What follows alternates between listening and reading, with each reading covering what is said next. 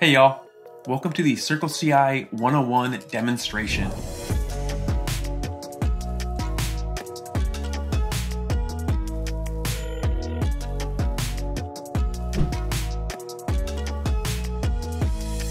My name is Ryan Pedersen. I am a senior solutions engineer at CircleCI, and I will be leading the demo today. Let's set the agenda. In terms of what we're planning to cover, here are the main pieces. We're going to start off by defining the themes that we're going to focus on through the course of the demo, and then the metrics that we use to define those. We'll jump into the underlying architecture, so just think how everything works. Then we'll jump into the actual product, get our hands dirty, and do the real demo. So to quickly set the stage on the themes that we'll be hitting on during this video: speed, reliability, flexibility, determinism, and scalability. How we'll quantify some of those themes a bit is with the DORA metrics. We're very big on those. Ultimately, we want to focus on the types of important benchmarks that we see high-performing teams use, and the DORA metrics is a great way to do this. So now that we've set the stage on those underlying themes, let's define some terms. And we'll do this with the configuration hierarchy from top to bottom. Let's define them. The highest level in CircleCI is the pipeline. And when we are saying pipeline, you can think of it as all of the workflows triggered on your project with the relevant parameters. Workflows coordinate a set of related work from start to finish. So it's the orchestration of jobs, which job is running and in which order. A job is a collection of steps run in the execution environment that you specify, and a step is a small segment of work, just a command or set of commands run during a job. I mentioned that each job is a collection of steps in an execution environment. With CircleCI, there are a lot of options for you to choose from there. You can choose from one of our cloud environments, so Docker, Mac, Windows, a VM, or it can be your own custom hosted runner. We see a workflow using all of them together on the left. On top of that, for our cloud resources, we have a huge variety of resource classes available. We see our example Docker executor resources on the right, so it could be anywhere from 20 CPU, 40 gigs of RAM, all the way down to 1 CPU, 2 gigs of RAM. Really lets you find your perfect Goldilocks zone for each job. And we talked about writing config. You can absolutely write out all of the commands you want in the environment that you specify, but you can also utilize orbs. Orbs are CircleCI's package manager. They are reusable configuration as code. So think best practices, custom scripting, all of these things bundled up into few or single lines of configuration that are versioned and easy to add into configs. Here are a few examples from our registry of partner and CircleCI orbs to help you accomplish whatever goals you have. Excellent. Now that we have covered the basics, let's get on to the demo.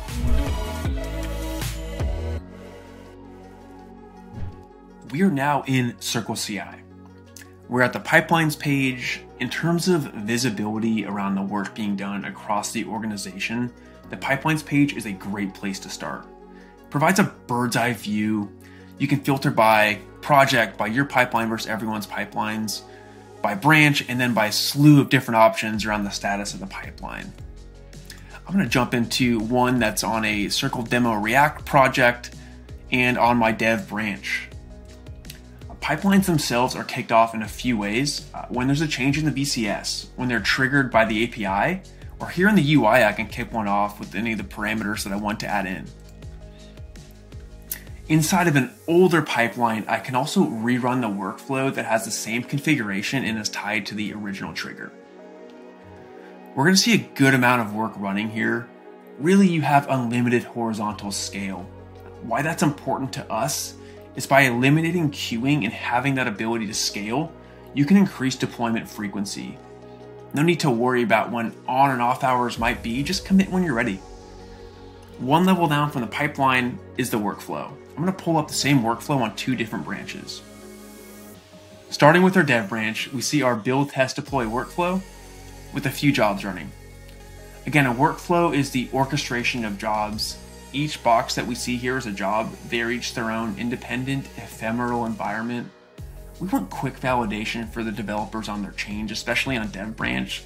So this just builds the app, runs a couple of testing suites concurrently, and then builds and pushes a dev Docker image that I can use outside of this.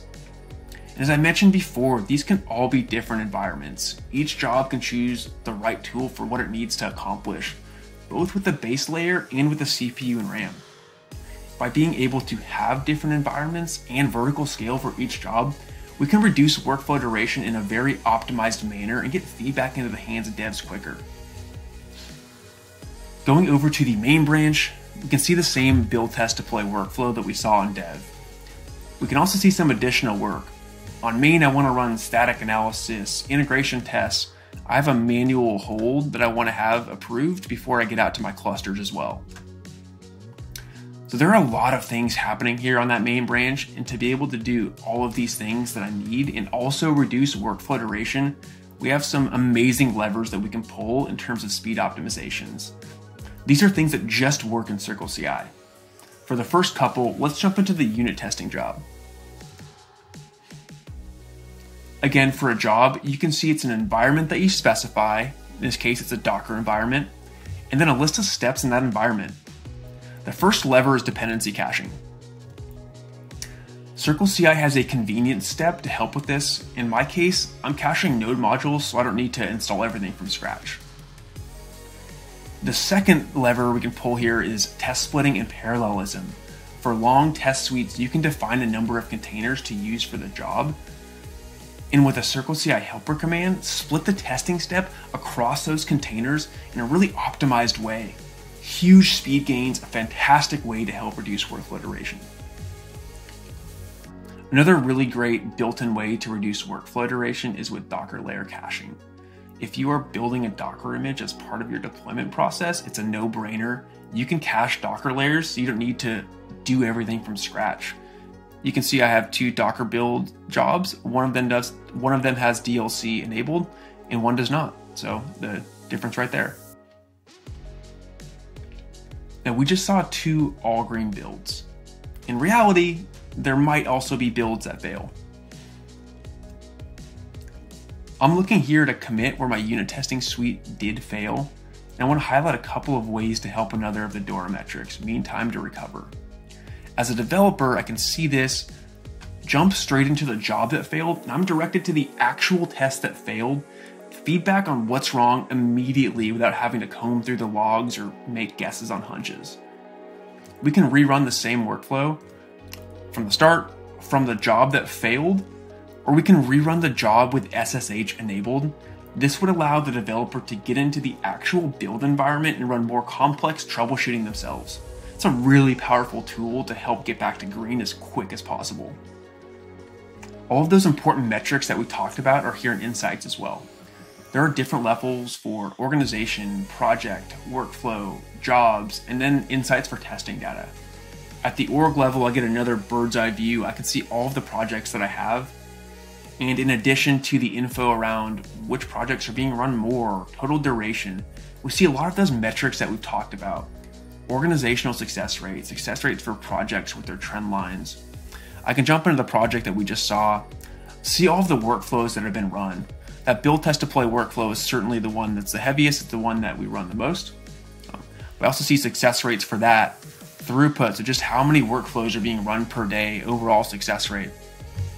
I'm going to jump into all branches there. All right, at the workflow level on build, test, deploy, I can start seeing that information in a more granular way. So I start seeing throughput for the workflow specifically, mean time to recovery, the runs over a set time frame. So I start looking for things that might pop out, anomalies, and things that I might be able to dig into and figure out how to make them more optimized. Workflow success rate and then workflow duration. So again, looking for ticks, looking for things that I might be able to use to help optimize my config, maybe with some of those things that we talked about. At the job level, I can see all of the jobs, start looking around at duration, potentially areas where you can add, again, some of those speed optimizations and success rates. We have test insights available for recent workflow runs.